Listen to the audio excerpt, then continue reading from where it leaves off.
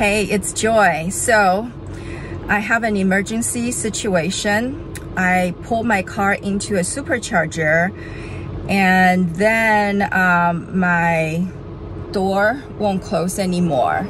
And I don't want to bang on it because it's gonna break the window if I do.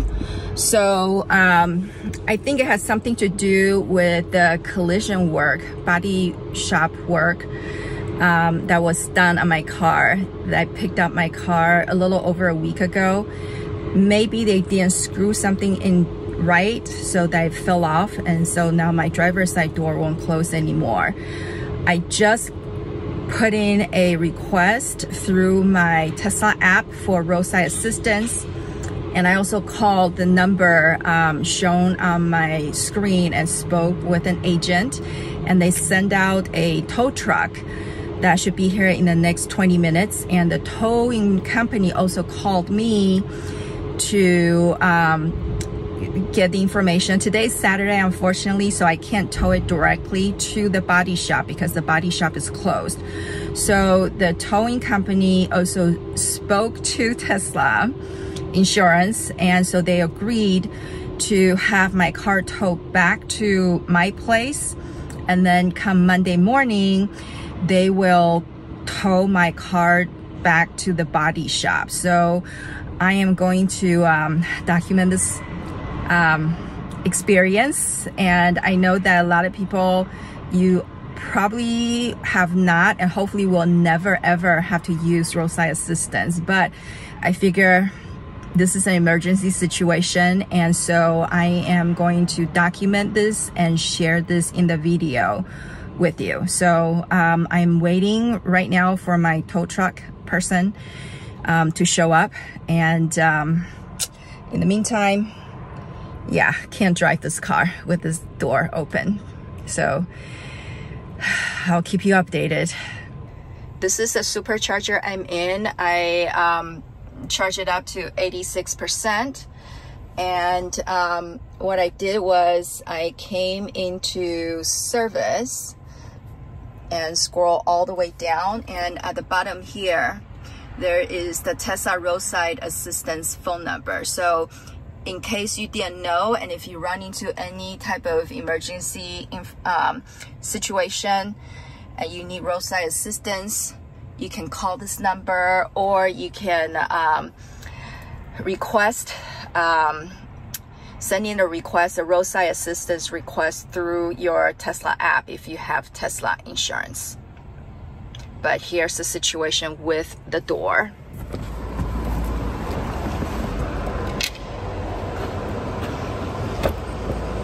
I don't want to bang it too much because the window might break. So this is what's happening with the door.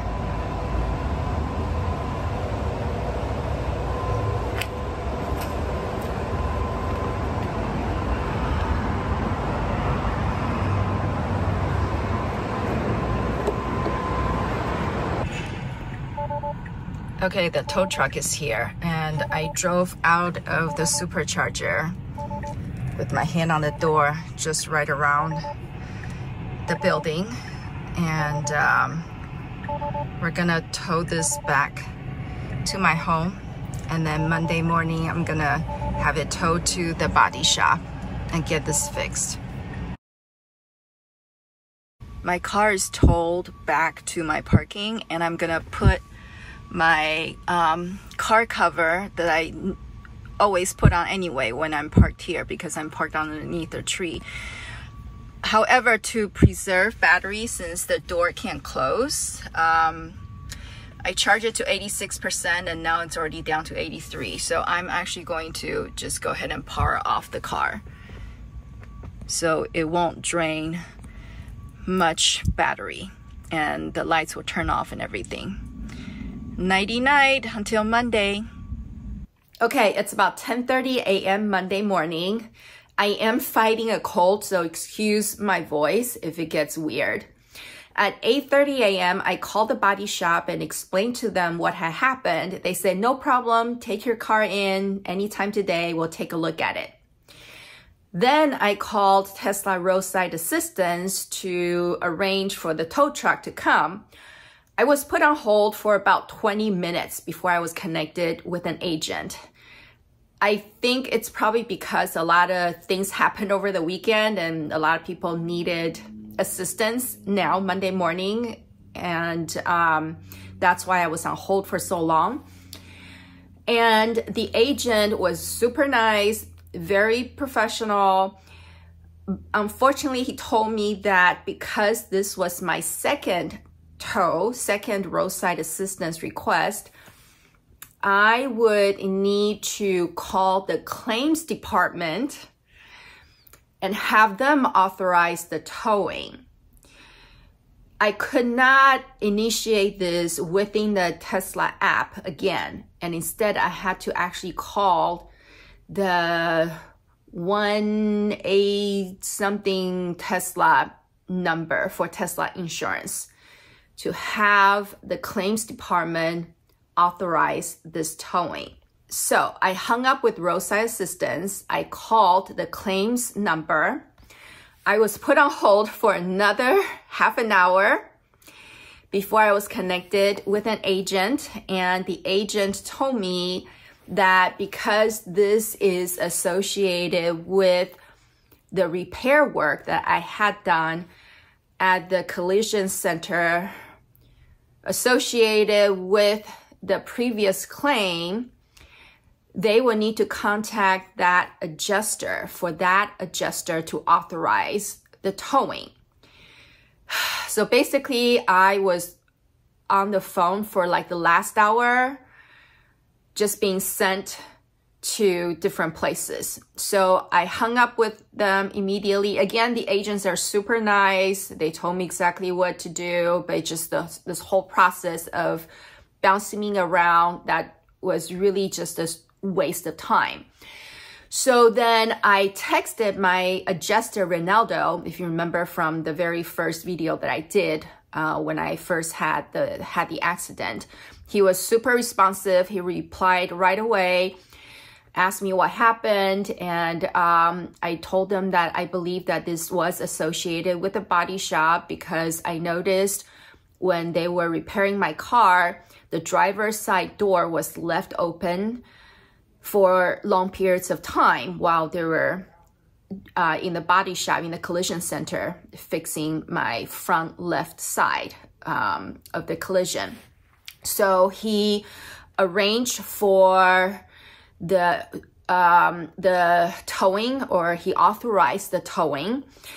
And at that time, he said he couldn't guarantee that I would get the same towing company because I told them that's what the towing company had told me on Saturday, to make sure to request them again because they know exactly what happened with me.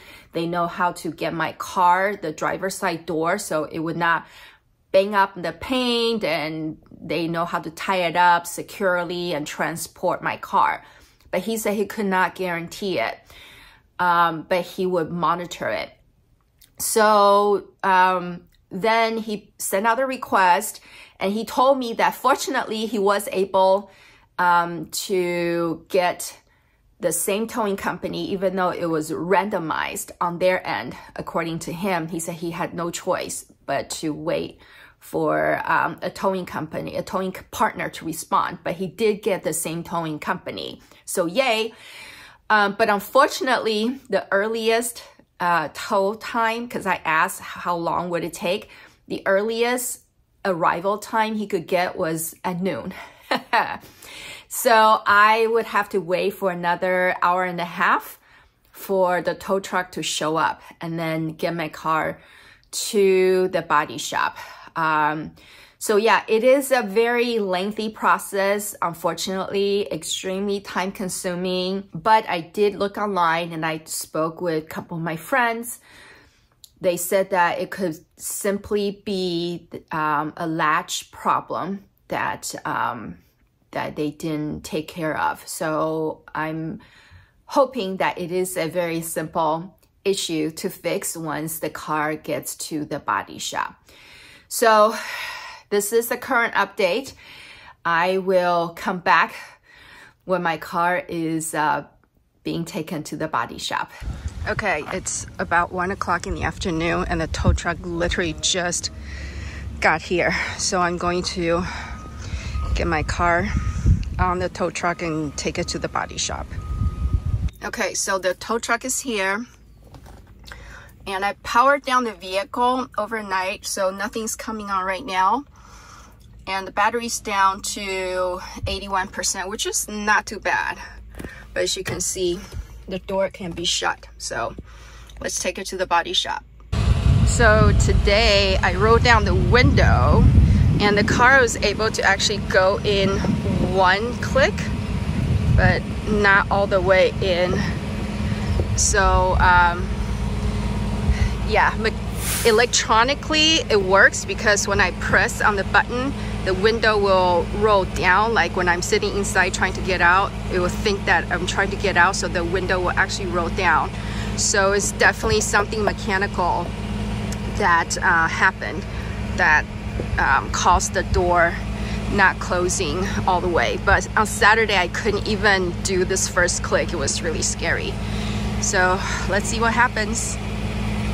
Okay, so I just came back from the body shop, and thankfully, as I suspected it was not anything serious. So it turned out I had to remove the blingy. I'm gonna reinstall it.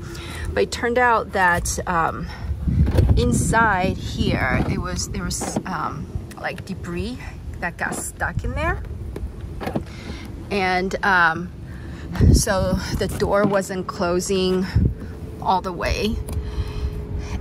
But the latch was working fine, and the strike plate is on tight, so I'm glad it was not even the latch. So what they did was, because before when I opened this there was squeaking noise, they ended up lubricating this for me. So now it's working totally fine. You can hear. That's the latch. So the latch had been working totally fine. It just, there's some debris probably from the bling customization sticky glue stuff that got in there. So again, thankfully nothing serious. And if this happens again, I know what to do with it. So, phew. I am back from the body shop and the car is back to normal. The door handle goes inside and springs out normally. There's no more squeaking sound. So thankfully it was not even the latch issue. Thankfully it was just as simple as cleaning out the debris. And so now if this happens again, I will know exactly how to deal with it. And hopefully it won't happen again. But I do have to say that aside from the experience that from this morning where I had to tow my car again from my place to the body shop, if this had happened during a normal weekday where the shops were open, it would have been just a straight shot from the place of incident to the shop, and this would have been taken care of like that. But because it occurred on the weekend, the shop was closed. It complicated things for me. And well, I guess my suffering is your gain with this video, because now we understand more about the process between Roadside Assistance and Tesla insurance claim department, and how they coordinate with the tow truck partners and, you know, towing to destination and all that stuff. But everyone that I have dealt with throughout this process have been super professional, very nice. Even the tow truck people, had a great time chatting with them on the way to my home and then on the way to the shop. And the body shop manager was so nice. I ended up giving him a big hug. I was like, thank you for diagnosing this as not even anything serious. He like lubricated the door handle for me. He's like, it's okay. Just so nice, because I was so scared that something happened to my door. So again, this is my experience with Tesla Roadside Assistance.